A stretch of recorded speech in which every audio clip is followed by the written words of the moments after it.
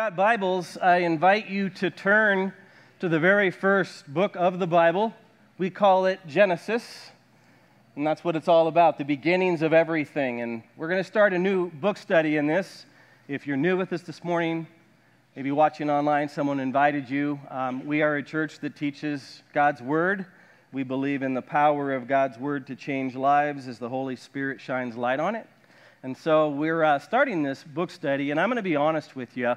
I'm pretty hesitant. There's so much whenever you start looking at Genesis. Now, not when we get to chapter 12 in the Abraham, Isaac, Jacob, Joseph historical narrative. Awesome stuff, but the first 11 chapters, creation, the fall, the flood, and then the Tower of Babel, and the confusion of languages. There's a whole lot of stuff that's in here. And, I have been studying furiously over the last several months, really, reading, watching videos, looking at books. I even went back and I read that article in Time magazine. Those of you that are older might remember that in April 8th, 1966, that Time magazine article that said or asked, "Is God dead?" How many of you remember that article? Yeah, well, I went back and I read that again, and man, I watched Ken Ham and I watched Bill Nye, the goofball guy. He's actually the science guy is what he calls himself. I watched that whole debate. How many of you remember that debate back in 2014? Lots of good stuff out there, but as we look at this, we're going to start from the beginning, and I'm going to, as we go along, we're going to be able to talk about a lot of things regarding this, but let's read at least the first two verses together because it says, "In the beginning God created the heavens and the earth." Goes on, Moses does, to say, "The earth was without form and void, and darkness was on the face of the deep, and the Spirit of God was hovering over the face of the waters." Now, let me start with the limitations of this study, all right? Because this is a Sunday morning study. This is not a Wednesday evening midweek service. This is not a Sunday evening midweek. This is not a class. And there are a whole lot of things that people, when it comes to the origins of mankind and the origins of the world, there's a whole lot of things that people want to be covered, but I'm going to tell you this up front. You probably already know this. I'm no scientist, okay? I'm not a philosophical scientist. I'm not a natural scientist. I'm a scientist in no way. I got my bachelor's in history from Washington State University. I did a master's in divinity at Multnomah Seminary, and then I've been a pastor for almost 30 years. A scientist, that does not make me. But that doesn't mean that we're not going to be able to look a lot of things that the Bible says about creation. Some of the stuff you might be interested in. Some of the stuff you might not be interested in. And so I want to be careful about how deep we go. I won't be able to cover everything about evolution and creation. There are a lot of things that you could go into, like the fossil records, carbon dating, geological layers. We could look at natural selection, radioactive decay, tectonic plates, and we will, as we go over the course of this study, especially in the first several weeks. I do want to confront some of those things, and I want to be able to talk about some of those things. But here's what I want to say in the very beginning, because this is what the Bible says. Genesis is the declaration that God created the universe. Amen? In the beginning, God. And that is a statement that the Bible makes. And here's what I want to say about creation, about evolution versus creation. Either you believe Genesis 1, in the beginning God created the heavens and the earth. Either you believe that or you don't. Either you hold to that reality, and I'm going to say that whether or not you believe the veracity of that very first verse in the Bible really does, to a large degree, change how you see the entire rest of the Bible. Changes how you see you and why you're here on this earth. It changes how you see your purpose. It changes whether or not you see and believe in sin. Because the Bible will show us in these first 3 chapters where sin came from, where our sin problem came from. And I know this is something that people struggle with, having conversations with people. I just read about a conversation that an individual had. He went away to college, and as he came back for summer break, of course, he and his friends all wanted to get together and share their different stories about their different universities, their professors, their classes. And as they sat down in a very casual place, talking about their experiences, this guy, it says he wanted to share the fact that he came to know Jesus at his first year of college. Not at a Christian college, at a secular university, but he wanted to share with his friends, his close friends, not only what happened in his first year class-wise and study-wise, but also, more importantly for him, what happened to him regarding faith. He gave his life to Christ, and he was so ecstatic to share with his friends. And as he laid out his gospel presentation, having thought about it pretty closely, he laid out this gospel presentation to his friends, expecting and thinking and hoping that when he was done, his friends would, of course, want to say, tell us more. What do we need to do? But one of the people that he really liked more than some of the other ones, very sharp gal, wealthy, come from a good family, he thought for sure she would be at least intrigued, and instead, what she asked him really startled him, because what she said to him is, why do I need to be saved? What do I need to be saved from? And you know, I've had that same experience. I got accepted to the Lord halfway through my bachelor's in history. My life changed, and I shared the same thing with my friends. And I've heard that question over and over and over. What do I need to be saved from? Now, what do you say when someone asks why you're saved? What are you saved from? I think in the beginning we say we're saved from our sins, right? But what does that matter? What does sin require? What is really being saved? Because before sin, before Genesis chapter 3 and the fall of man, you have in the beginning, God created the heavens and the earth, but even more so, you have in the beginning, God. And if you ask what you need to be saved from, it goes back to the fact that the God who created this world, the God who created you and me, is the God that is going to judge this world for our sin and for our mistakes. Is he not? Is that not what the Bible declares? For the wages of sin is death.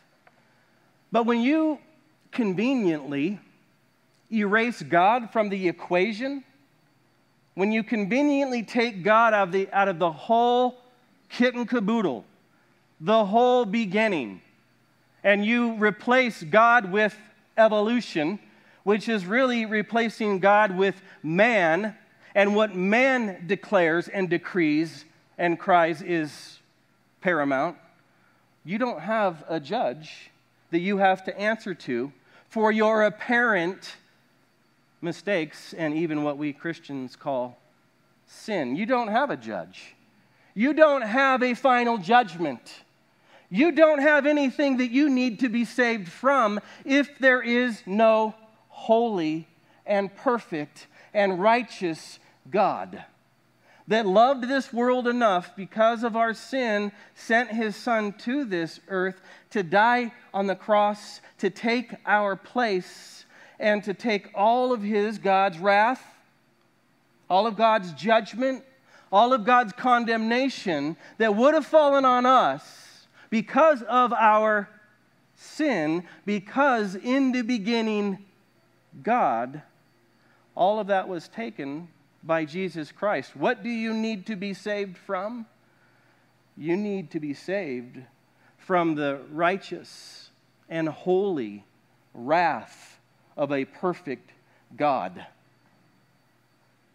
It's so important in our secular education. If you're a junior high, high school, even college student sitting in here today, the things that you're going to hear us talk about over the next several weeks, man, these are going to be so far different than what you're going to be taught. Unless you go to a Christian high school or a Christian college, what you're going to hear is evolution, evolution, evolution.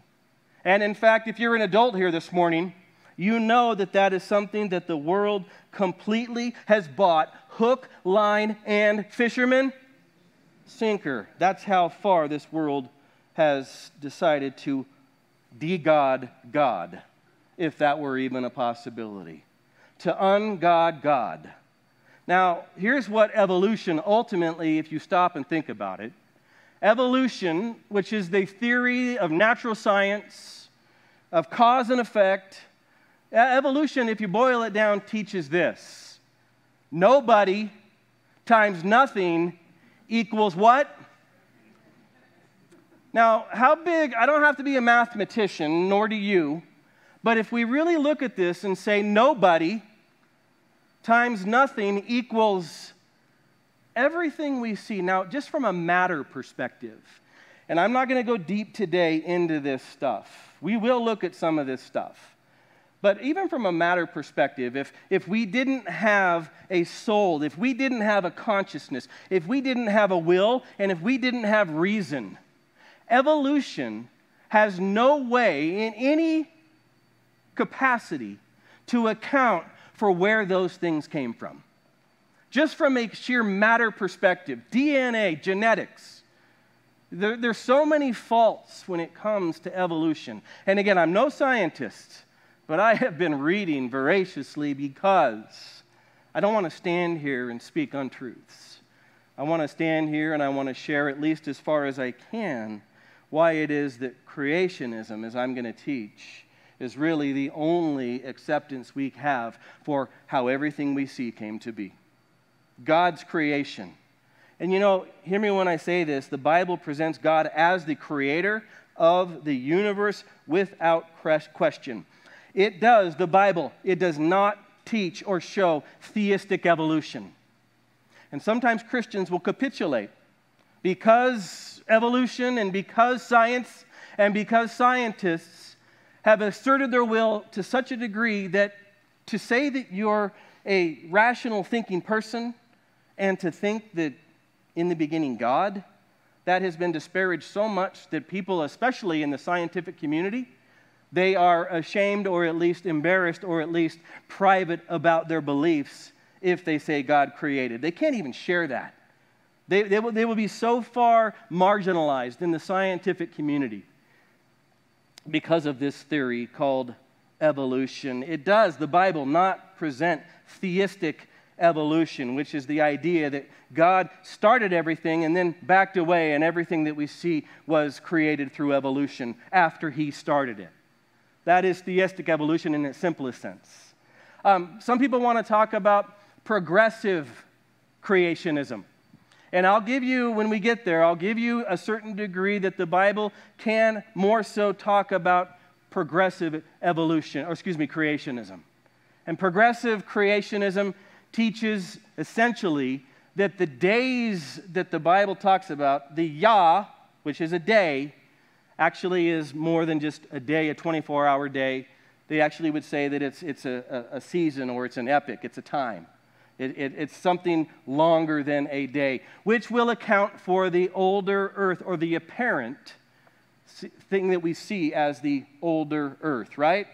I mean, there are so many things that you can get to, but in the end, folks, what I want to say is evolution in and of itself is a complete lie of the enemy. The Bible presents God creating the world. And as far as we can tell in chapters 1 and 2, creating the world in 6 24-hour days and then resting on the seventh day. And how you see that, if you choose to accept the Bible in the beginning, God created the heavens and the earth. If you believe that, then the rest of Scripture, as far as my opinion is, will make sense. We can't cut that out and then try and hold to the rest of Scripture. Are you with me? 2 Peter 3 declares that at the end, the very same God who created ex nihilo, the very same God that created with the word of his mouth, he will destroy this world with the word of his mouth as well. You can read 2 Peter 3 on your own. So if the God of this world can destroy creation with the word of his mouth, why could he not create this world with the word of his mouth? Now, let's get to the text, because I'm not going to go greatly into the different models of creationism or even evolution this morning. I want to save that for next week. But I want to look at the text 32 times in this chapter. Chapter 1, the Hebrew name for God is Elohim, which is a plural noun, helping many believe or see the hint of the Trinity. And in Scripture, creation is attributed to the Father and to the Son and to the Holy Spirit. Are you with me? We see in John chapter 1, in the beginning, right? The Word was with God, and the Word was, He was with God in the beginning, the word logos. We see that John was saying Jesus was there in the very beginning. Colossians teaches that nothing that is made has been made without Jesus. And so we understand that Elohim means the Trinity. And when it comes to Genesis and the other books of the Pentateuch, Genesis, Exodus, Leviticus, Numbers, and Deuteronomy, called the Pentateuch, the first 5 books of the Bible, we understand that Moses wrote those books, yeah? And people don't have much of a problem saying that Moses wrote Exodus, Leviticus, Numbers, and Deuteronomy because Moses was there, at least in terms of the things that happened. But when it comes to Genesis, people have a hard time. Now, why did Moses write the Pentateuch in the first place? And when did he write these first 5 books? He wrote Pentateuch to reorient and reposition the people of God after 430 years of slavery. Where? In Egypt, right? They were discombobulated. They were all over the place. They were separated. They were divided. They had lost and forgotten so much of their heritage, so much of their purpose as a people. Many of them, I'm sure, after 430 years of slavery in Egypt, questioned where God even was. And so Moses wrote these books to remind them of their identity. They are the people of God, chosen by God. He wrote these books to remind them of their purpose.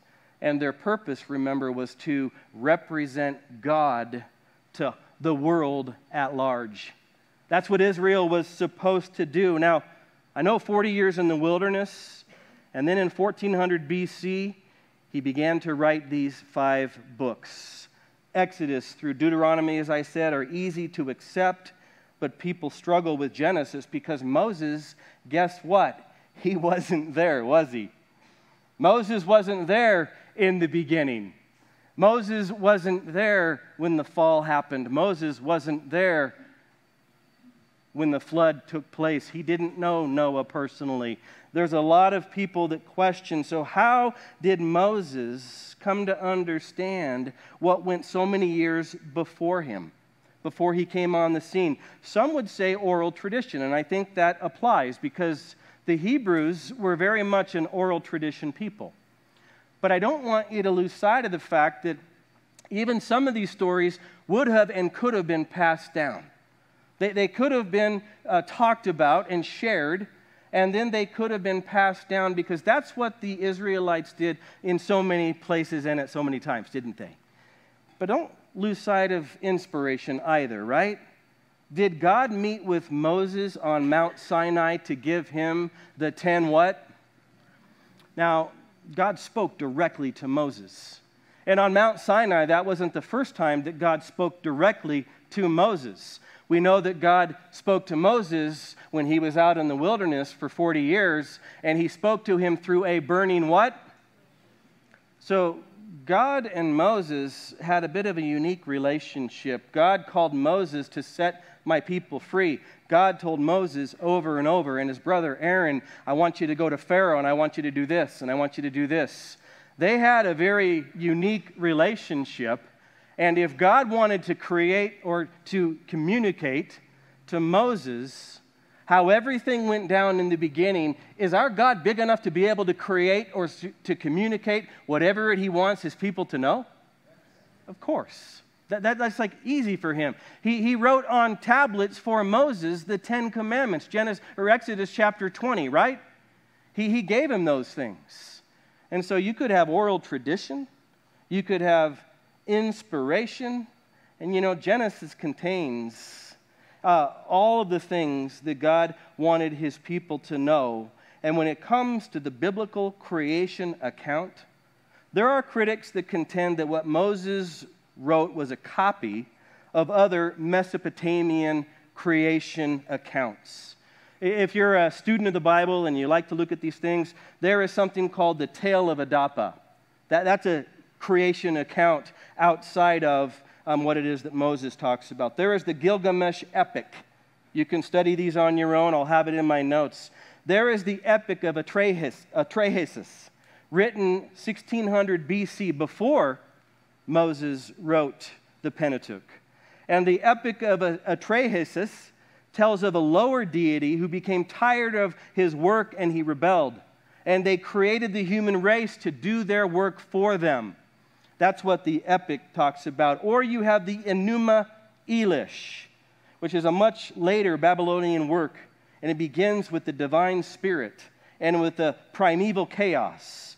But its main purpose, this epic, was to glorify the chief Babylonian god Marduk, who defeats the watery chaos monster Tiamat. Light emanates from the gods and the firmament, the dry land, luminaries, and eventually, their epic says, humankind is created. And then the gods, they rest, and the gods, they celebrate. Now, despite some similarities, I want you to know how very different from the Mesopotamian myths and the Babylonian myths the creation account found in Genesis really is. Very different. Gordon Wenham writes, the author of Genesis 1 shows that he was aware of other cosmologies. And he says that he wrote, the author of Genesis, Moses, not in dependence on these other tales of cosmology, so much as in deliberate rejection of what it is they taught. And sinful man has always tried to rewrite truths in his own making. Wouldn't you agree? Sinful man has always tried to make for his own purposes. That's even what evolution, as I'll talk about, really does. Listen to the differences if you're into these tales and thinking that Moses just copied some of what he heard. With the Enuma Elish myth, there are many gods, and Genesis proclaims one God. Whereas in the Babylonian stories, the divine spirit and cosmic matter exists side by side from eternity, Genesis proclaims God's majestic distinction from everything else which He creates, right? God is omnipotent, omnipresent. He is omniscient. God is self-sufficient, self-existent, self-sustaining. I want to do 1 week on the character of God and all that Genesis provides us in terms of who God is. Everything else He creates is distinct from Him. Whereas in Near Eastern mythology, the sun, moon, stars, and sea monsters are seen as powerful gods, Genesis tells us that they are merely a part of creation. And in the Mesopotamian myths, light emanates from the gods. In the Genesis narrative, God creates light by the power of His Word. In Genesis, God is the majestic creator of all who has life-giving power in man. Man is not just there to do the bidding of the gods, but creation of human life is, as we'll look at next week, the high point of God's creation and His desire to have a relationship with His creation. Now, I want you to see verse 3 that we're going to look at now to the end of this chapter detail God's creative work. If you've ever read Genesis, it's quite complex in how it presents God's creation, and it details for us God's creative work. And when it comes to these 6 days of creation, there is a simple pattern that emerges of God's creative power. I want you to see this over and over. First, God forms, and then God fills.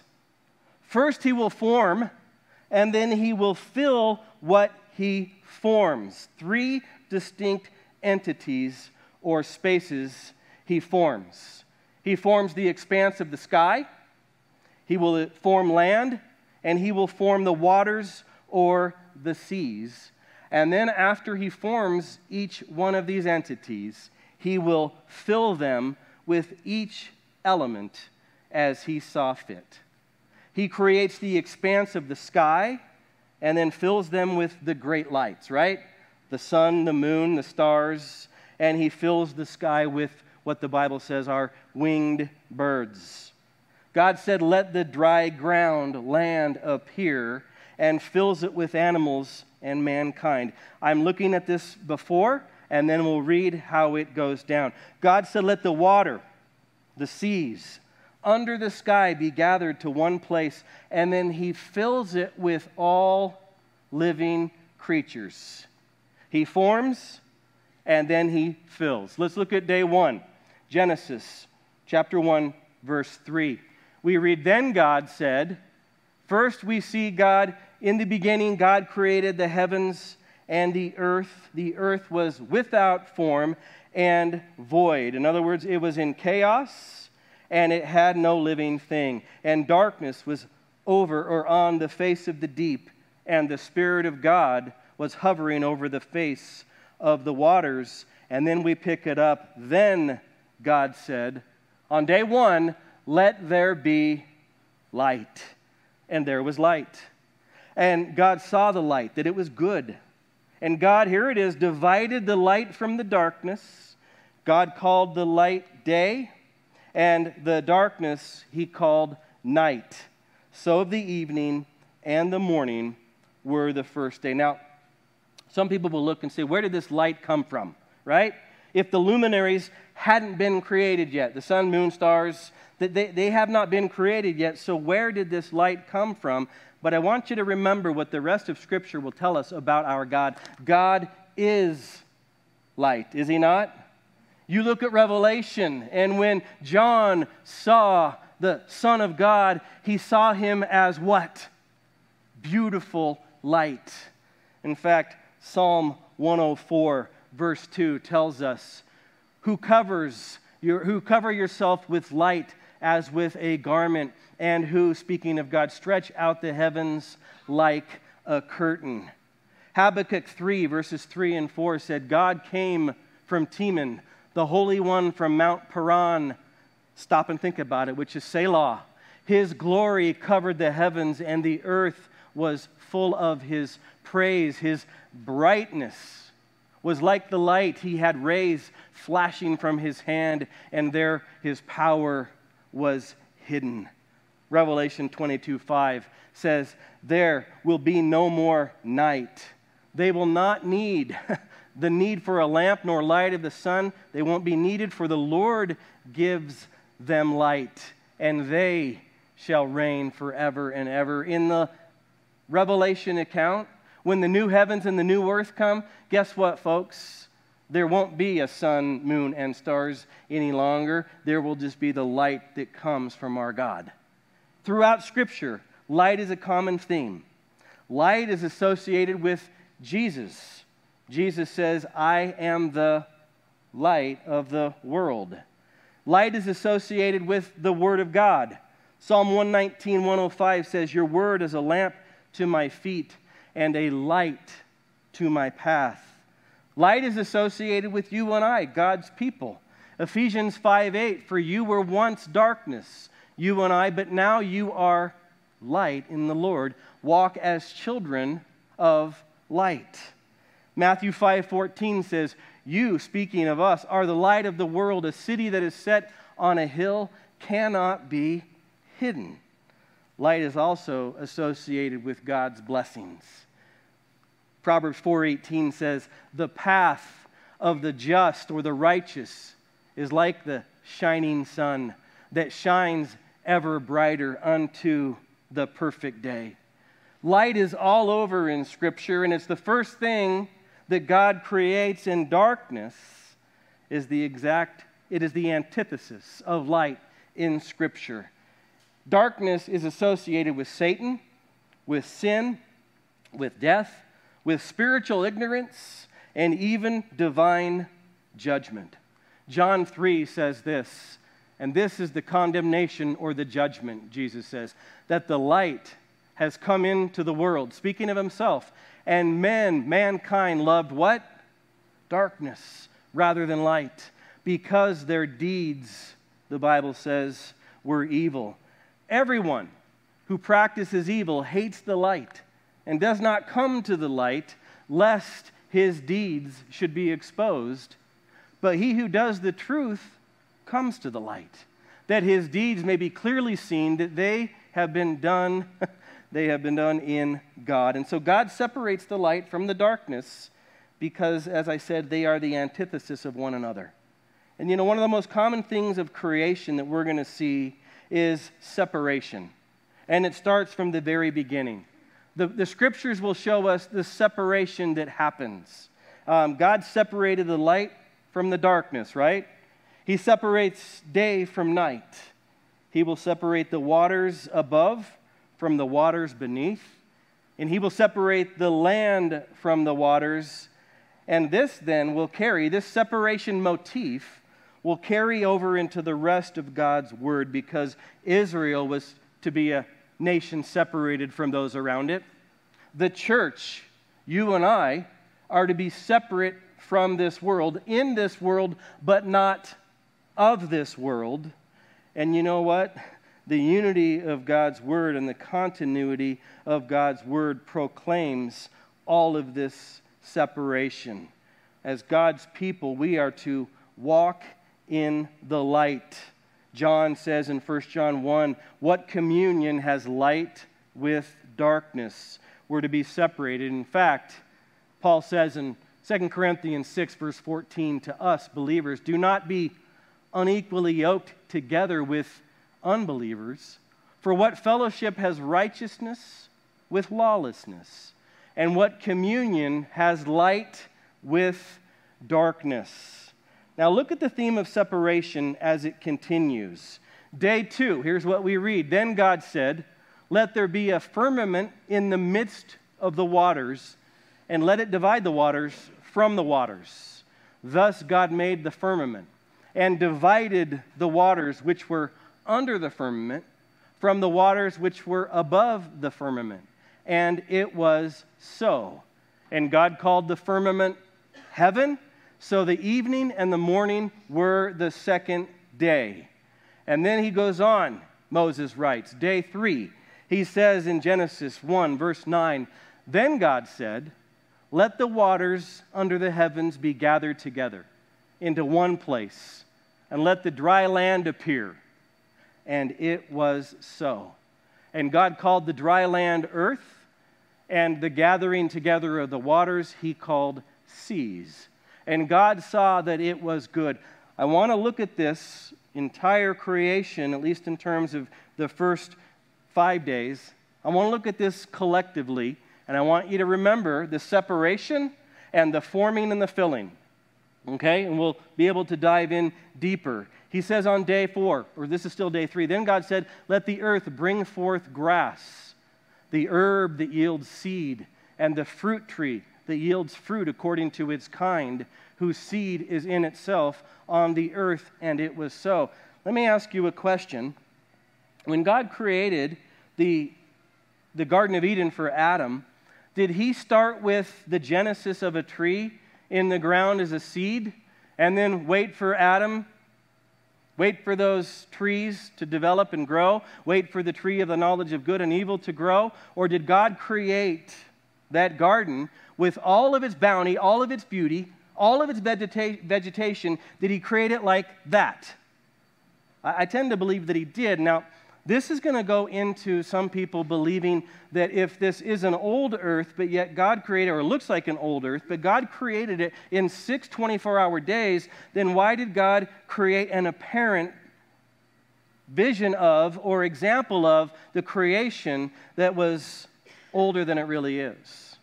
And you know what? This is a valid question, because for all apparent purposes, the world does appear to be quite old, right? We have stars that are billions of light years away, do we not? And so people look and say, how in the world did that happen? But you know, if God wanted to create Adam as a grown man, was that falsifying the creation account? Was that in some way presenting something that didn't happen? Did Adam have people like to talk about this, believe it or not, scientists even like to talk about this, did Adam have a belly button? Did he create him with a belly button? Because we know that he didn't have a mom and an umbilical cord. So did Adam have that? How did God create these things? And I want to admit to you, there are some complexities of creation that we don't know the answer to. I have been reading well-educated academics and scientists and PhDs in the realms of sciences, in the realms of philosophical science, natural science. I've been reading more than I even want to talk about. I said to my wife, I am so overwhelmed with this stuff, I have no idea how I'm going to get through this in 3 hours every Sunday. I have to condense and synthesize all of this stuff, not only into a timely matter, but also a matter that's not going to want people to go, oh boy, do we care about any of this? And I grant you, some of you do and some of you don't. I grant you, some of you do and some of you don't care about all these complexities. And so as best as I can, I pray, Lord, give me the wisdom to know what to share, what's valid, and what people can read and study on their own. But you know, God creates all this stuff. Let the earth bring forth grass. Does that mean it was boom grass? Or does that mean the seeds of the grass and suddenly it started to grow? Does that mean the tree that started as just a tiny seed in the ground? Or did God say, let there be vegetation? The herb that yields seed and the fruit tree that yields fruit. Let there be a fruit tree. Boom, fruit tree. Well, that's disingenuous. What about the time that it took? How many rings are in that fruit tree? Because the rings in that fruit tree denote how many years old that fruit tree is. If that fruit tree is 50 feet tall or 40 feet or 30 feet tall and it's got 600 rings or 400 rings or 200 rings, well, then that's disingenuous. God's giving us something that really wasn't true. He's lying to us. This is God, men and women. He can do what he wants, and there is no lie in God.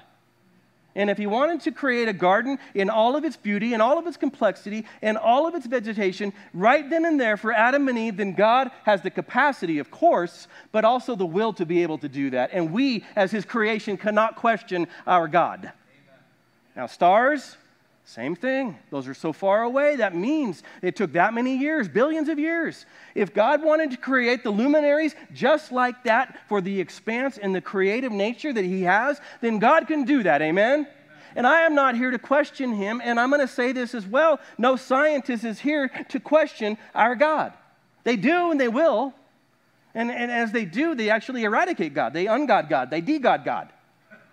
If that is even a reality. But it is as far as they're concerned, because once they de-God God or ungod God, then suddenly they're God and they don't answer to a God. There is no judgment. There is no answering for our sin. There is no purpose. There is no eternity. I mean, I don't want to jump ahead, but I do, but I don't. There are so many things about all of this, but let's continue at least our story because I'm almost out of time. And the fruit tree that yields fruit according to its kind God created, whose seed is in itself on the earth, and it was so. And the earth brought forth grass, 6 24-hour days. The herb that yields seed according to its kind, and the tree that yields fruit, whose seed is in itself according to its kind. They all have their own genetic DNA. Each thing has its own genetic DNA. And God saw that it was good. Day 3. Now, let me just say, so the evening and the morning were the third day. Now we get to day 4. Notice the forming and then the filling. Then God said, let there be lights in the firmament of the heavens to divide the day from the night, sun, moon, stars, and let them be for signs and seasons and for days and years. Here's another thing. People will say, well, if the sun, the moon, and the stars weren't even created until day 4, then how do we really have 4 24-hour days? Because they're related to the sun, the moon. Our cycle is how that whole thing works. Again, people want to, can God make a rock big enough that he can't move? Oh, you got him. You got him. There is no God. Can God make a rock big enough that he can't move? Yes. Well, then he's not God. No. Well, then what about how he creates? Folks, God tells us what he wanted us to know. And he goes on, and let them, the luminaries, be for lights in the firmament of the heavens to give light on the earth. And it was so. And then God made two great lights. The greater light to rule the day, and the lesser light to rule the night, the sun and the moon. He made the stars also. What a statement. He made the stars also. You know, I read one book specifically about stars. And, I had to, it blew my mind to think about the complexity of the stars. The galaxy, the Milky Way, our galaxy, our sun, everything around that, but yet everything, and our galaxy alone, and there are so many more galaxies. It starts to really just kind of remind me of eternity. You ever stop and think about eternity? Start to think about there's no end, and it starts to really wig you out a little bit. At least it does me. Maybe not you, but me it does. I'm like, when's it going to end? Because everything we know ends, but eternity never ends. It just keeps But then, no. It starts to get a little funky. But that's what God wants us to know. And even the stars. But yet all God told Moses to write, because it was inspired of the Holy Spirit, all Scripture is, he made the stars also. Wow. The complexity and yet the simple statement. God set them in the firmament of the heavens to give light on the earth. And those of us that live in Denver and the surrounding areas, we're surprised when we even see the stars. But go up into the mountains and you're just absolutely blown away by the complexity of God's creation. Amen? It is incredible. And to rule over the day and over the night, these luminaries, and to divide the light from darkness. And God saw that it was good. So the evening and the morning were the fourth day. And then we come to day 5, the last we'll look at. Then God said, let the waters abound with an abundance of living creatures. Just like that. Boom. He formed it, and then he fills the waters with an abundance of creatures. And let birds fly above the earth across the face of the firmament of the heavens. How old were the birds? How many more years did they have left to live? Well, you say, well, there was no death at this time. They were going to live forever along with God's creation. You know what? So God created great sea creatures and every living thing that moves. Whale, boom. There's Jonah's predator, right? Fish, barracuda, salmon, boom, boom, boom. He just starts creating these amazing, you fishermen love it. Oh, yeah, sea bass, big mouth, small mouth, right? Sturgeon, barracuda, there they all are. He creates them with which the waters abounded in all of its glory, according, he says, to their kind, and every winged bird according to its kind. And God saw that it was good, and God blessed them, saying, be fruitful and multiply, and fill the waters in the seas, and let birds multiply on the earth. So the evening and the morning were the 5th day. What I want you to see is God's creation wasn't haphazard. God's creation wasn't chaotic, but it was full of order. And God's creation was full of design. He first forms it, and then he fills what he formed. The environment, the fruitful environment that he gave us and created was for the greatest of his creation. And everything we just read, the first 5 days, leads up to what we read next week in Genesis chapter 1, verse 26. All of the separation and all of the sustenance were designed for what he creates next and what the Bible tells us he creates last. Mankind made in his image, you and me. Lord, I pray as we look